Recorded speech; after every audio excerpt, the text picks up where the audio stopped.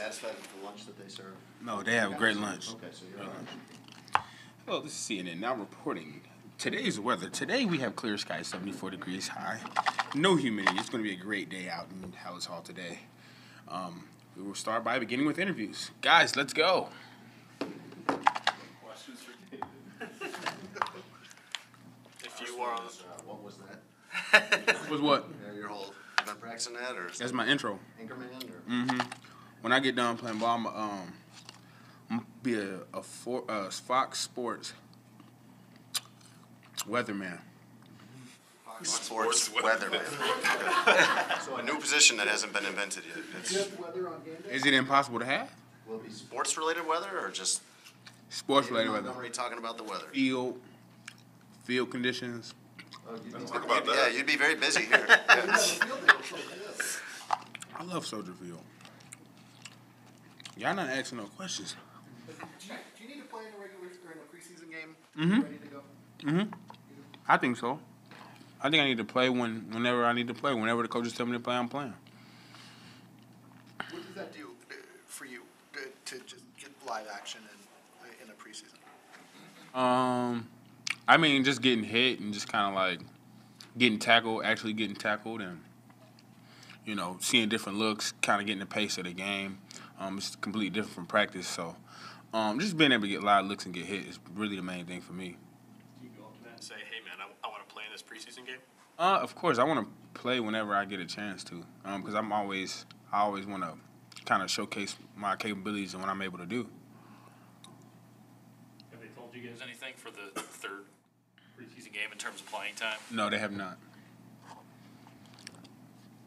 What have you seen of Justin throughout the course of training camp? And kind of where is he from now compared to a year ago as a rookie and finding his way on the depth chart?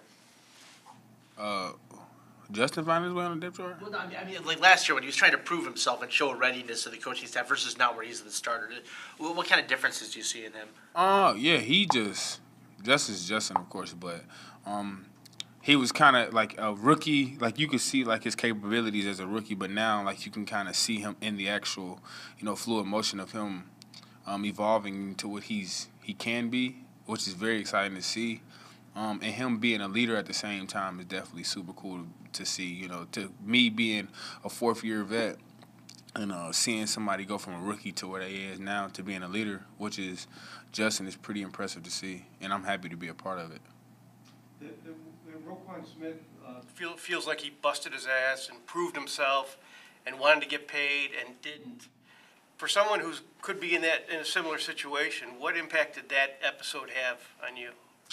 I just come here to play football. That has nothing to do with me. I'm sure everyone else is handling it who has to handle it, but I'm just worried about football, and I'm ready to play.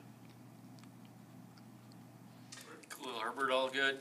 We saw him get carted off yesterday, then he was back out there today. Oh, I ain't seen him get caught off. Oh, no? Nah. Nope.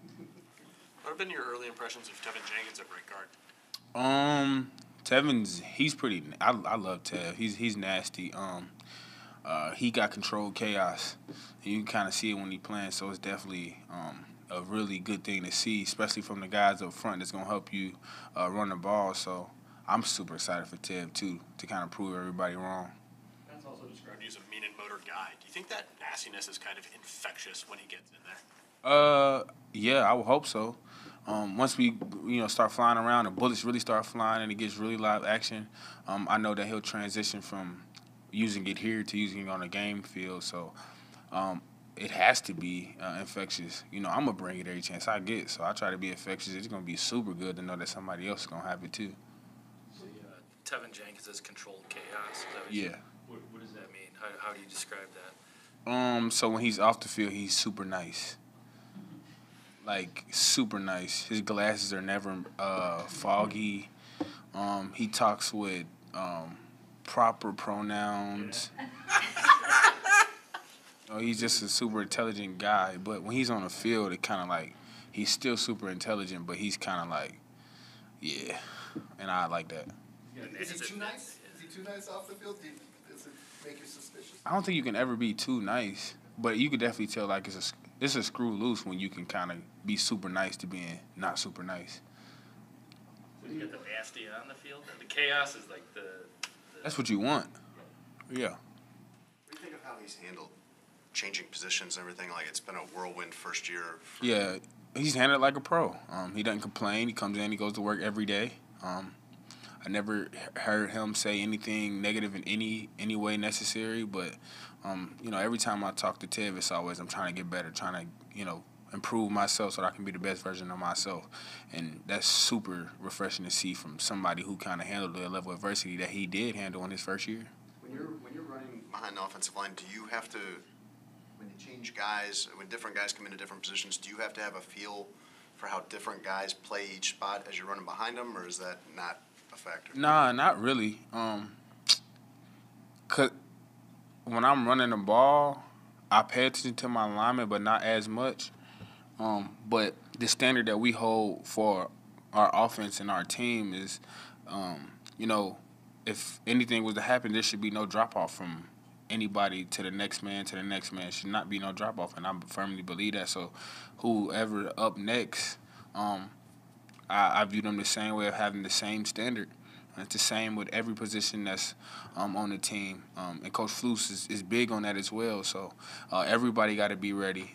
Every next man has got to be able to perform at a high level. And, that's just how it is. It's part of being a professional. What is Luke Getzey like when he gets in front of a room? He make you want to run through a wall for him, really. He definitely bring the juice. He bring a lot of juice. So if you ain't bringing it, he going to let you know. But you ain't never got to worry about guests not coming in with fire. How does he let you know? Or how does he let guys know when they're not bringing it? Is he a screamer? Is he a... I don't know. I can't tell you, but he'll get you going. Going back to the contract thing that he was talking about, for you personally, is it something that you use as a motivator, or are you just thinking, I'll worry about that when it comes? Yeah, I mean, it's going to take care of itself. I ain't really worried about that. Like, I got bigger fish to fry. You know what I'm saying? I got a game coming up this week. I'm worried about that. I'm not worried about no contract or none of that because, at the end of the day, I'm still just trying to play ball. I'm trying to play football and have fun doing that. Everything else will take care of itself. I ain't got no worries in the world. Dave, can you tell at this point if the running game will be any different this year compared to last year? Not only in production, but just the way it's used and just in general, the general effectiveness. Can you tell at this point? Change? We're going to run the ball, and we're going to pass the ball. Yeah, that's probably all I can really say. He's just going to play football, really. Run and pass. Yeah, pass. Pass. One of the two, yeah. We saw a couple of screens the other day, one to a tight end and one to a receiver. What can a good screen game do for you guys? Get us yards. Pardon me? Get us yards. A lot. Yeah. What does it do to a pass rush? Does it make them think twice? I don't know. I play offense. One more good question.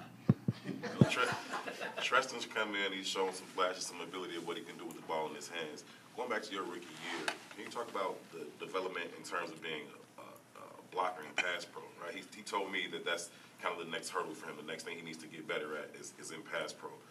What's that like coming to the NFL and developing in that area of your game? Yeah, it take a lot of confidence to be able to kind of come in and pass protection is a lot about confidence. You got to be confident in doing it, confident in what you see, and trust what you see.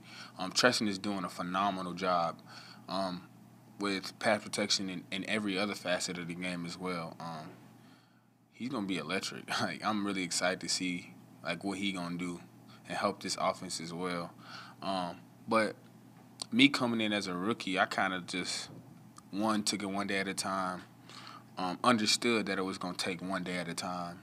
And then every opportunity that I had when it came to pass protection, I was always sure to ask questions and try to do everything much more because I take pride in protecting my quarterback. Like, I don't want Justin to get hit. He don't need it. Like, he don't deserve the amount of preparation that Justin goes for. The last thing that he needs to worry about is getting hit by anybody. So, like I said, Trevor's doing a phenomenal job. It's going to be cool to see. blitz pickup so much more difficult to prepare for when you're in the NFL versus when you're doing it in college? Because it's a whole lot more terminology in the NFL. It's a lot more onus on what the running back has to do in protection. You got to understand defenses, coverages, fronts, a bunch of things that kind of give tails to help me out in pass protection. But it's a lot more difficult in the NFL. But once you understand like defense, like I said, and coverages and formations and everything more, you kind of understand and kind of can anticipate what's going to come when it comes. Thanks, guys.